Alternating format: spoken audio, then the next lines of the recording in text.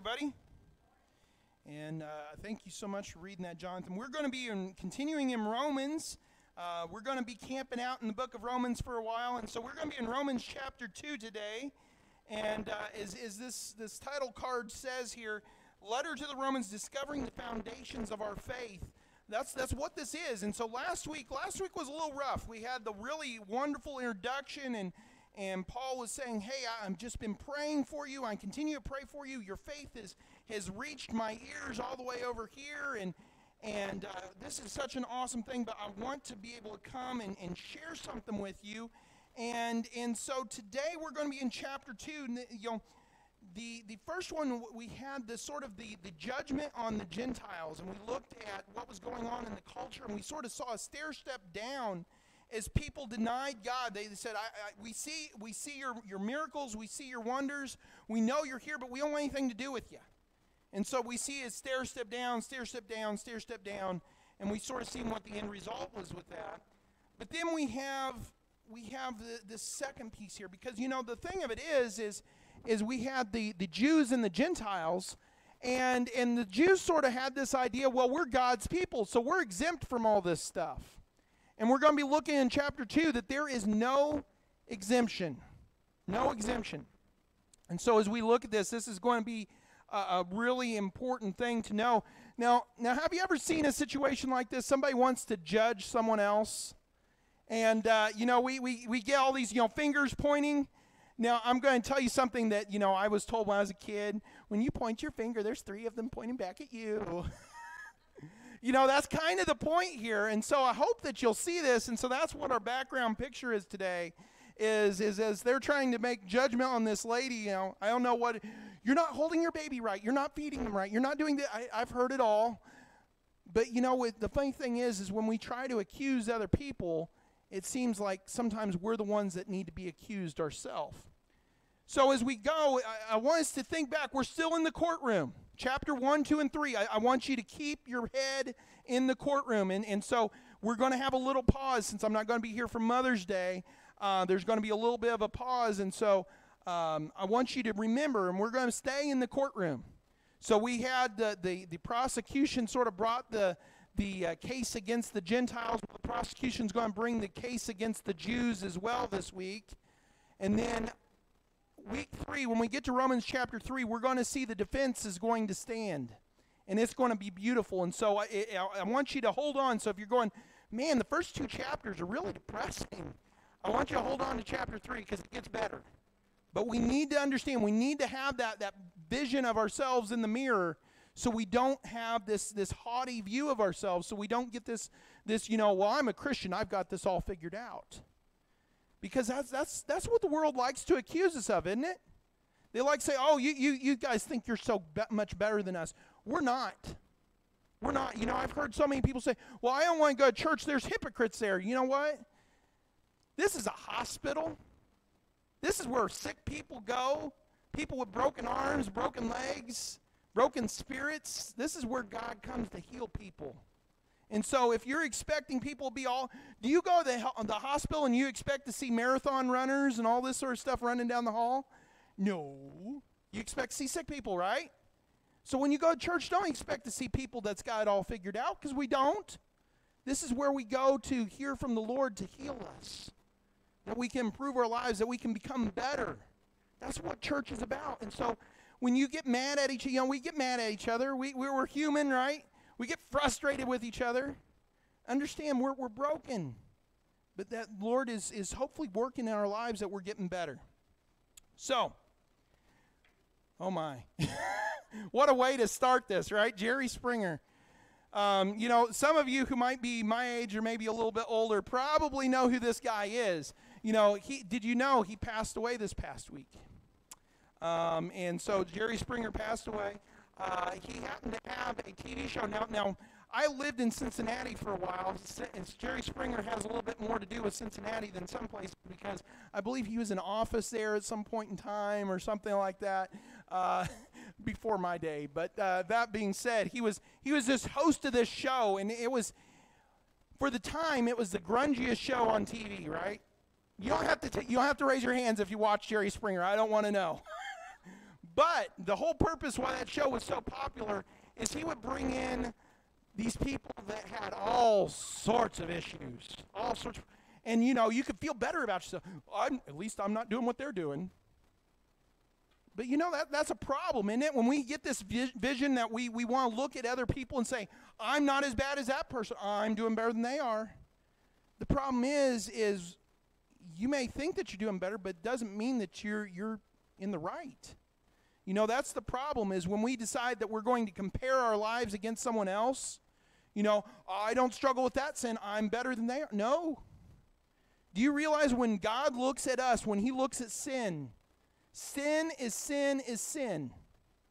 All sin. It says, for the wages of sin is death. It doesn't say for the wages of lying is death. It doesn't say for the wages of homosexuality is death. It doesn't say for the wages of pride is death. It says for the wages of sin is death. So whether you have the sin of a white lie, whether you have the sin of gossip, whether you have the sin of envy, whether you have the sin of lying, whether you have the sin of foul language, it doesn't matter. Sin is sin. And so don't fall into the trap of, well, I'm better than they are. That might make for entertainment in our world today, but that doesn't mean that that's right or it's something that you should use in your life. The other thing is we sort of learned last week that it doesn't matter if you haven't heard, God has revealed himself in creation. If you willingly ignore him, you're still going to be held responsible. There's no getting out of things just because, I didn't know. Nobody told me. God's screaming that there's a creator, that he's there. But people want to ignore it.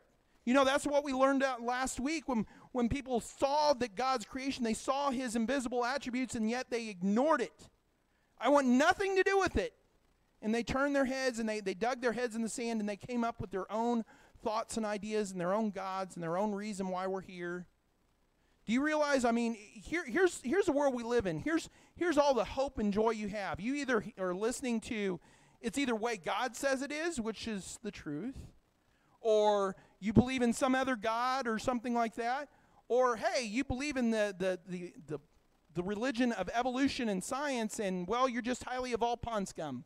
Congratulations. Boy, that's really hopeful, isn't it? We wonder, people go, why is there so much evil in the world? Well, if you're just highly evolved pond scum, what does it matter? Seriously. People get all, we see all this evil and we need to, but yet they want to, the reason why we have morality, the God's law is written on people's hearts, which we're going to look at here in just a little bit. They want to ignore all it. No, you can be good without God. That's what the atheists like to have. They have their little good without God campaign. You wonder why there's so much evil. It's because people are ignoring God. But then again, there's also, we're going to see today, that you don't get to have diplomatic immunity. I'm of the people of God. We live in a time where it seems like whatever community you're aligned with, you want to take on their identity and all the benefits and all this sort of stuff. We've kind of sort of come to a place where it's, if you're the right political affiliation, you're good with us, or this or whatever. It doesn't matter. There is no diplomatic immunity with God. And I want you to see this with his own people, the people that he chose to bear his name, the people that he chose to be his people, they are still going to be held liable for their sin. And so if God holds his people liable for their sin, don't you think he's going to hold us liable? So there is no diplomatic immunity. There is no get out of hell free card just because of who you are or what group you associate with. It doesn't happen. So let's go ahead and see what God's word has to say to us. Turn with me to Romans chapter 2, starting in verse 1. What a way to start. Therefore, you are inexcusable, O man, whoever you are who judge. For if what you judge another, you condemn yourself. For you who judge practice the same things. But we know that the judgment of God is according to truth against those who practice such things. And do you think this, O man, you who judge, who practice such things, and doing the same, that you will escape the judgment of God? Or do you despise the riches of his goodness, forbearance, and long-suffering, not knowing that the goodness of God leads you to repentance? But in accordance with your hardness and your impertinent heart, you are treasuring up for yourselves wrath in the day of wrath and revelation of the righteous judgment of God, who will render to each one according to his deeds. So we see, we are inexcusable. We want to sit in judgment of people, and that's the bad thing, is the church is accused right now of sitting in judgment. Oh, you just hate this group, and you hate this group, and no. If you are a Christian here today and you hate a certain group of people, I'm asking you, stop, repent. This is not what we're called to do. We are sinners. We're all sinners. You may not struggle with one point, but you struggle with something else. And guess what? When we sit in judgment over somebody and we say, well, you're not worthwhile, you can't be saved, no one can. Do you realize we're pouring that same judgment on us? That is scary stuff, people. Because God is the only judge. Now, we set up the courtroom last week. We said God is the judge. He's the guy sitting on the lectern. He's the guy that's up there on the judgment bench. But the wonderful thing is that Jesus is sitting as defense attorney if you know him as your Lord and Savior. But the scary thing is, the terrifying thing is if you do not know Jesus as your Lord and Savior, the only one sitting at the defendant bench is you. And that's a scary thought. He says when we judge others, we're practicing judgment, that we're storing up wrath for ourselves. That is terrifying. I tell people, God is not, sitting up there like they thought, Zeus, with lightning bolts to pick people off. But the thing of it is that God is a God of justice. And if we want to we just hold on to our sins and stuff, there is going to be a day we're going to be judged for them. And it is going to be righteous and deserved justice. If that doesn't shake you to your very core, I don't know what will. We can believe the illusion, that's not the way it is, that's not this, that's not.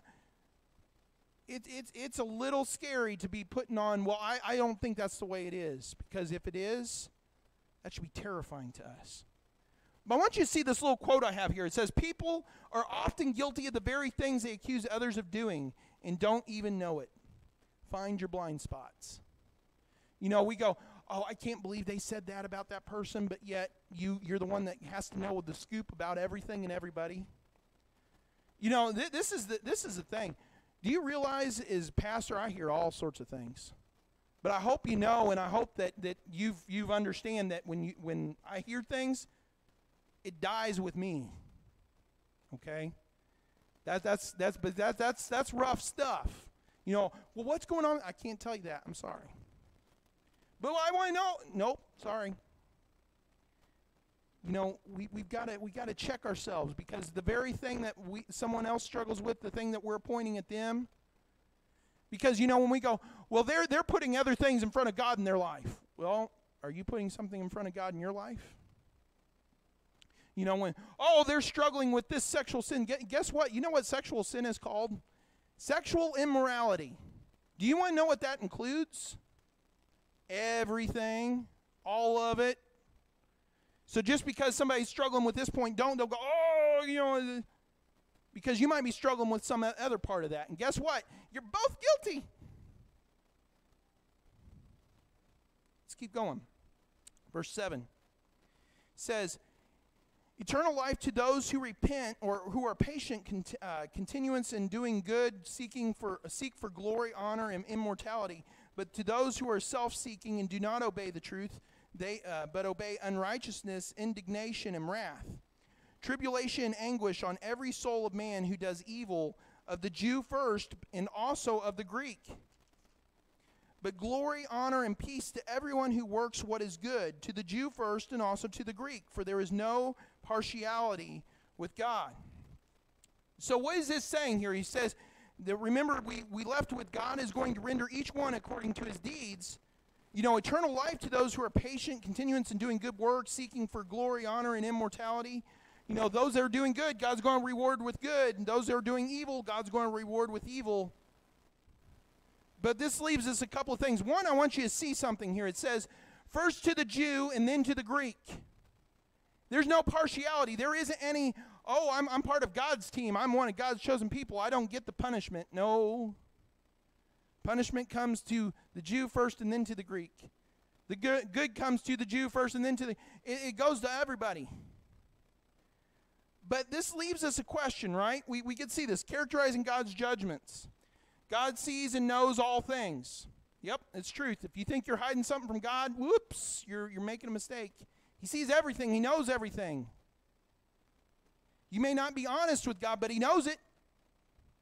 You may not admit to it, but he knows it. God weighs human actions in the balances of justice. This is true. Third thing, God rewards good and punishes the bad. Now this is true, but we go, but does that mean that good works save us? Nope. It's not good works that save us. How do we come to know the Lord as our Lord and Savior? What forgives us?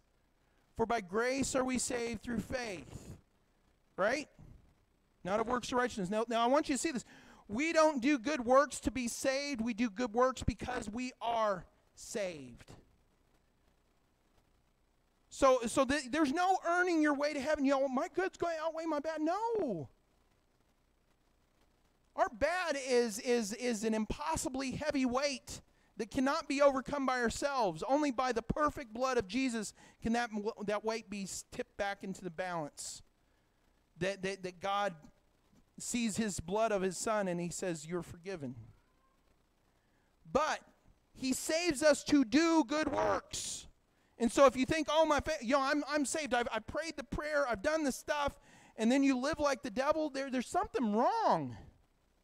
You need to check yourself, because we are not saved as a get-out-of-hell-free card. We're not saved as fire insurance policy. We're saved to do good works. We're saved so we can do the will of God in this world, that we can be an example, that people can see the love of Jesus. And so we see that, yes, there is these rewards for those that are looking for God, those that are seeking truth, that are doing good things, that we see that there's going to be salvation, immortality, there's going to be eternal life. Those who are self-seeking, who do not obey truth, but obey unrighteousness, indignation, and wrath, tribulation, and anguish on every soul of man who does evil. So it's not the works themselves, but God is going to judge. He is going to reward. You know, there is two judgments in the Bible. There is the one that we think of in Revelation, the great white throne judgment, where the books are opened and all this sort of stuff. As I read the Bible, if you're a Christian, I don't believe we go there. That is the judgment for those that have not chosen God. And they will see God in all of his majesty. They will have all their things. And God will say, how do you plead? What do you say for yourself? And the people will be silent before God, because they will have nothing to say. Christians, however, we're in front of Jesus. We're in the judgment seat of Jesus. In all of our works, everything we did is going to be put in front of Jesus, and it's going to be tested by fire. The things that we did for ourselves, the things that we did for our own wants and our own desires, are going to be burned up. The things that we did for God and for his glory is going to come out the other side as precious stones and gems and gold and all that wonderful stuff. Question is going to be, and says that there is going to be some that go into heaven, and they are going to smell of smoke, because everything they did in their life was for themselves. You know, I've always wondered, it says, there's going to be some in heaven that smell of smoke. I've always wondered about this. This is one of those big, we don't have a theological thing to be able to say about this, but it doesn't say when that smell of smoke ends. You might smell a smoke for all eternity as a testament to God's grace. Oh, there's Smokey. God's good, isn't he? Yeah, buddy, he is. I mean, that may be. But guess what? It's better to be the janitor in heaven than the king of hell. But do you really want to spend eternity smelling of smoke?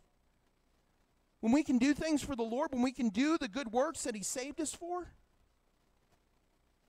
Let's keep going. Verse 12. For as many have sinned without law will also perish without law, as many have sinned in the law will be judged by the law. For not the hearers of the law are just in the sight of God, but the doers of the law will be justified. For when Gentiles who do not have the law by nature do things in the law, these, although they not having the law, are a law to themselves, who show the work of the law written in their hearts, their conscience also bearing witness, and between themselves and their thoughts accusing or else excusing them. In the day when God will judge the secrets of men by Jesus Christ according to my gospel. So what is this saying here? What is this saying? It's saying that God's law is written on people's hearts. You know, your conscience, you know, understanding what's right and wrong, you know, morality. You know where that comes from? It does not come from, I can be good without God, as the atheist said. No, it comes from God himself. He writes on people's hearts. And he's saying having the law isn't going to save anybody. You know, the Jews that said, but we were of the children of Moses, and we were children of Abraham, and we did all this stuff, and we were the people of the law. But did you follow it? Well, no, but we had it, and it was given to us, and this is our birthright. Nope. Sorry, no excuse.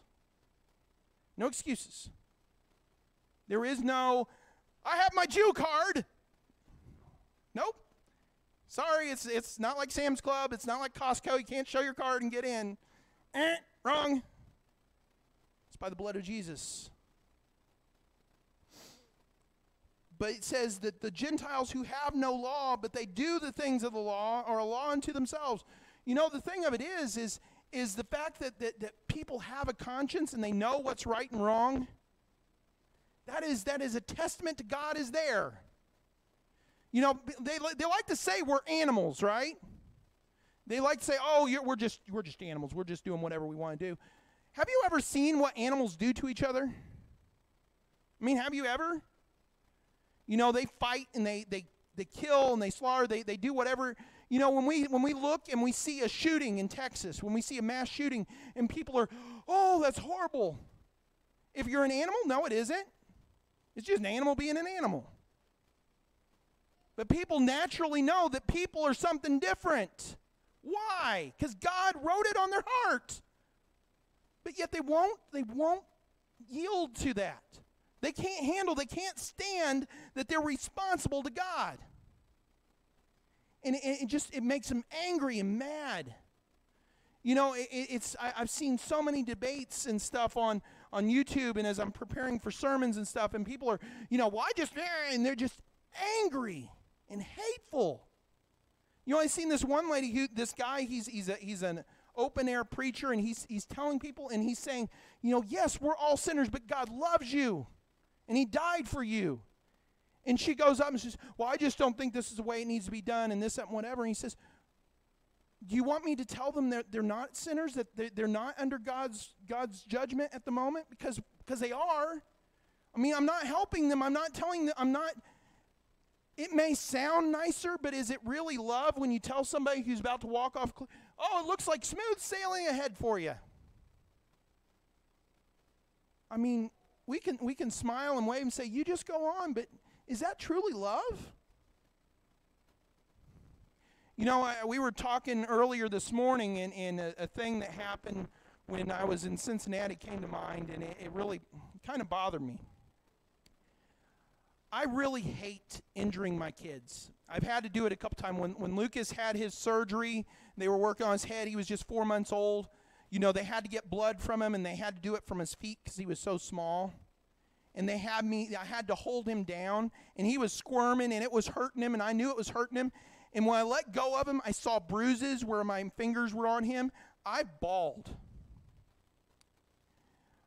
When Gracie was real little, we were out visiting my in-laws, and I was looking at the tires and there was something wrong with the wheel, and I was looking at it. And Gracie toddled right behind me, and where my in-laws lived is one of the busiest roads in all of Cincinnati. And it has a blind curve, and people go like 70 miles an hour around this curve, and you don't see what's on the other side. And Gracie was walking. I seen her. I felt her right behind me, and I seen her, and I heard the sound, because there's a weird sound that you hear because the way the wind works and stuff, you can hear when a car's coming.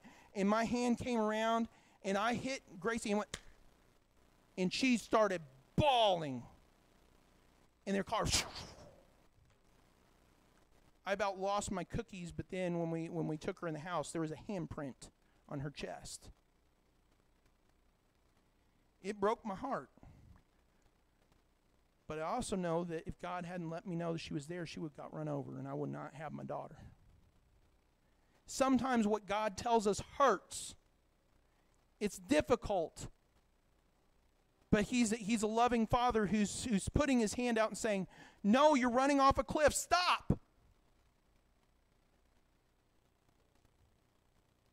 Let's keep going. Verse 17. Indeed, you who are called a Jew, and rest on the law, and make your boast in God, and know his will, and approve the things that are excellent, being instructed out of the law, and are confident that you yourself are a guide to the blind, a light to those who are in the darkness, an instructor of the foolish, a teacher of babes, having the form of knowledge and truth in the law. You therefore who teach one another, do you not teach yourself? You who preach that a man should not steal, do you steal? You say, do not commit adultery. Do you commit adultery? You who abhor idols, do you rob temples? You who make your boast in the law, do you dishonor God through breaking the law? For the name of God is blasphemed among the Gentiles because of you, as it is written. Do you see, he's talking to the Jews. He's saying, you boast, we have the law. We know God's will. We know what God wants. And he's saying, but do you not teach yourselves? You're sitting here and judging everybody else, and you're pointing the fingers. But do you do the same things? Think about the Pharisees. These people. Remember what Jesus told them? He says, do what they tell you. Just don't do what they do. Because they were telling the people the right thing. They were telling the people the truth. They were teaching the people the law. But then they wanted to bend the law to their own whims and desires. They sat in judgment of everybody. They all they cared about was their power and their authority and their prestige, and people going, Rabbi, teacher. Do we want people to look at us and just give us praise and heap things on us, all this sort of stuff? There is a reason. There's a reason why when I introduce myself as Tim. I don't introduce myself as pastor. Because I am a man just the same as anyone else in this building. I'm no different than anybody else. This is what the Lord has called me to do. He's called you to something else. But if you're faithful in what you're calling, God's going to look at you and he's going to say, well done, good and faithful servant. And same as I hope he tells me. I don't want power and prestige. I don't want you to look at me and think I'm some sort of superhero. I'm not. I'm just a person. But I hope you'll listen to the word. I hope that you'll hear from God. Because that is the most important thing. He says, you think that you're this guide to the blind. You light those that are in the darkness, instructor of the foolish, teacher of babes. It sounds like, all these sort of things you might do for a superhero or something like that, right? And he's saying, but when you tell a man not to steal, do you steal? Do you tell him not to commit adultery? Do you commit adultery? And you're going, well, I didn't steal. Well, are you putting your money where God tells you to put your money? I didn't commit adultery. Are you looking at movies and pictures on TV or on the computer or something you shouldn't be looking at? And ladies, you're not more innocent either. You go to the beach and you go look at wow, he looks hot. Sorry. It's the same thing. He says, you abhor idols. Do you rob temples? Remember we talked a couple of weeks ago, we talked about stewardship. Remember there was 3 T's? It wasn't just money, it wasn't just treasure, it's time, talent, and treasure. Are you robbing God? Well, I give my offering. Remember, that's the easy part. Writing a check, that's easy. Do you give your time and your talent? God has given you a spiritual gifting if you are a person of faith in here today. Do you use it for the furtherance of the kingdom? Do you use it to build up your brothers and sisters? You might be going, I don't know what it is. Then please let me know so we can work on it together. We can find out what your spiritual gifting is so you can find where you need to be. Because when we all work together, then this job was easy. When you have everybody working together, Veronica's going to kill me. She's going to kill me. I'm sorry. And so you can tell her, and she'll give me a tongue lashing later. I keep telling Veronica, we're trying to get things cleaned up. I said, if we all work as a team, it's going to go easier. We're going to get this done. And she doesn't like working in a group together. But the kids, they're going to come. It's like, I said, let's do it. And so she got frustrated with me, and she said, fine, let's do it. And we work, and it works. It works. Now, what's awesome though is yesterday, Gracie decided that she wanted to clean up our mudroom. And she worked really hard, and mudroom looks amazing right now. It's really cool.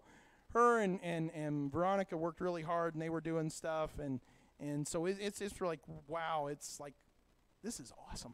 I might sit in here when it's nice and open the windows up and just sit in here. It's nice, But that's the thing, when we work together as brothers and sisters in Christ, the work is easy. We can accomplish so much together. But if you're just going to depend on a few people and you're going to say, well, that's not my job, that's their job. It's hard. Do you realize the burden that just a very few people carry, even in this church? Have you ever thought about helping lighten the load? But he's telling them all this last little bit here, this last verse, it says, verse 24, says, for the name of God is blasphemed among the Gentiles because of you, as is written. He's saying, because you guys like to judge, you like to say, oh, we've got it all figured out, and then you do the exact same things, they're going, look at these people. Isn't that what the world likes to do to Christians today? They like to find the people that say they're Christians but don't do walk the Christian life. They like to find the mega church pastors who have, the fleet of cars and the airplanes and all this sort of stuff. Here's the thing.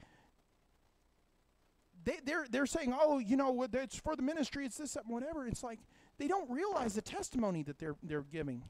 If they truly are of God, it's like, do you realize what it looks like when people look at you?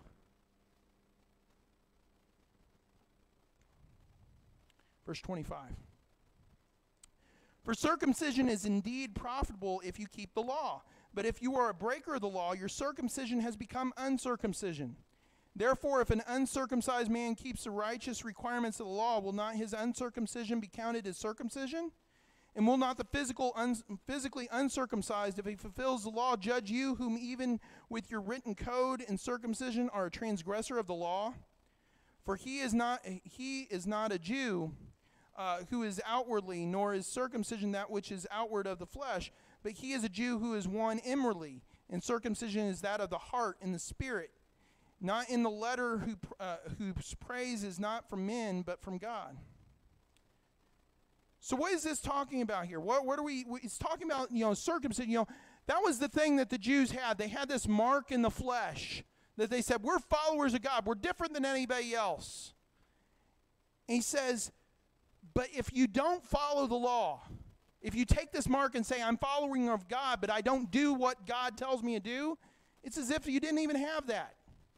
You're taking this mark, you're putting the cross on your license plate, you're putting the fish on your car, whatever it is.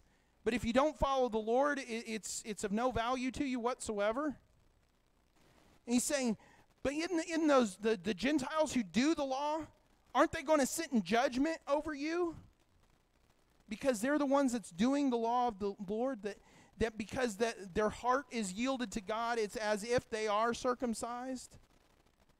Now he's making this interesting sort of correlation here. Now is he talking about Gentiles and circumcision? This is spiritual. Okay? Once again, understand this, he's talking about something spiritual, not physical. He's talking to the Jews, so he's talking about the physical things so they understand what's going on. And so I wanted to help you understand this point. You see these two pictures here. This lady here is carrying what's considered to be the world's biggest Bible. You know, you could carry around this Bible. This Bible weighs over 100 pounds. It's huge. I mean, it's bigger than this pulpit when it's opened up. You could carry this around. Look how Christian I am. And you just march around with this huge Bible. But if you never open it, you never listen to it, and you never follow anything, what are you? You're a stooge carrying around a big book. This person down here, they're wearing the armor of God, and they're putting it to use. It doesn't matter how big of a Bible they have. It doesn't matter. They're putting God's word to use. Remember the shield of faith, that they quench the darts of the evil one? See the little fire on the shield there? They're fighting in the storm. You know, when we look at this, we need to make sure of ourselves. We need to make certain our own slate is clean before you cast stones at others. There's a reason why it says, you know, take the plank out of your own eye before you try to take the speck out. It doesn't say don't take the speck out. That's caring for your brother. But make sure you don't have a plank in your own eye first.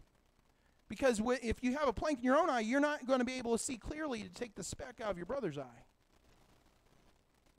You know, this is important. This is what this chapter is all about, is humility.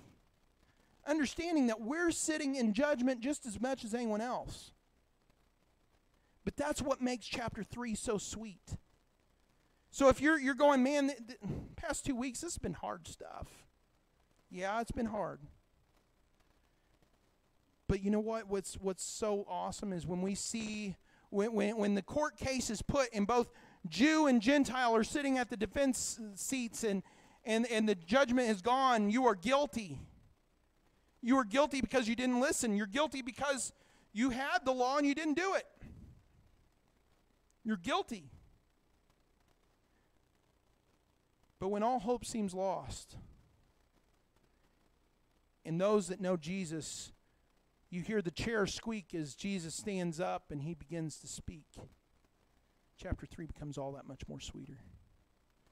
So I hope that you'll hang on. I know it's going to be a week delayed, but hang on until we get to chapter 3 because it is going to be amazing.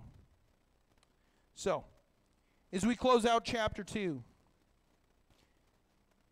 I don't know where you are in your life. Maybe the past 2 weeks has been really hard, that there's no exception. It doesn't matter who you know. It doesn't matter what group you're a part of. It doesn't matter what political affiliation you are. It doesn't matter. We're all guilty. There is no exception. And maybe that's been hard. Maybe when we go, you know, and you think, well, I'm better than this person, I'm better than that. No, it doesn't matter. We're all guilty. And so if that's you and you know that and you haven't asked Jesus to forgive you of your sins, I know we haven't got to chapter 3, but I invite you to experience what chapter 3 is all about early. And so if the Lord's talking to you today, I ask that you come forward as we have a time of invitation. Maybe the Lord's been talking to you. Maybe you've been that person who's enjoying watching spiritual Jerry Springer. Jerry. Maybe you'd like to be sitting in judgment of people. Maybe that's been your hobby. And the Lord's telling you that's not right. And you want to you want to lay that at the foot of the cross. Do that. The altar will be open. I'll be up here to pray with you. Maybe you've been here for a little while and you're going, this, you know, I'm not a part of a church, but this is where the Lord wants me, and you want to come up here. We'll make that known. Maybe you want to talk about baptism, whatever the Lord places on your heart. When we have this time of invitation, I hope that you will listen to the Lord and you will come forward and do what the Lord puts on your heart. Let's pray. Dear Lord Jesus, thank you so much for this day. Thank you for all that you've done for us. Lord, I am so very excited to get to chapter 3 because, Lord, you're going to take the stand and we're going to see what you did for us. And, Lord, it is awesome. But, Lord, we needed to have the mirror. We needed to look and see that we are guilty because, Lord, it's only when we see how far we have fallen that the mercy of you becomes so very sweet. Because when people think that, oh, I'm a good person, I'm okay. Why do I need salvation? Why do I need forgiven? Lord, they miss it. It's only when a person sees that I am broken and I have done wrong that this free gift of salvation, when it's offered to us, is just the coolest drink of water on a hot summer's day. Lord, it's the breath of fresh air when we've been in staggering heat. Lord, it is the thing that gives us hope. And Lord, we thank you for that. Lord, we just pray as we go to this time of invitation, Lord, if you're speaking to somebody today, Lord, don't let them leave until they've settled things with you, that we have a clean heart and clean conscience before we head home. And Lord, then help us to be the light in this world. Help us to be truthful with people. Tell them that they need Jesus, but Lord, give them the hope. Because Lord, that's what you did with Paul, is you helped people to see how broken they were, but then you showed them the hope and the truth. What an awesome thing that is. Lord, be with us as we have this time of invitation. We thank you and praise you for it. In your holy name, Lord Jesus. Amen.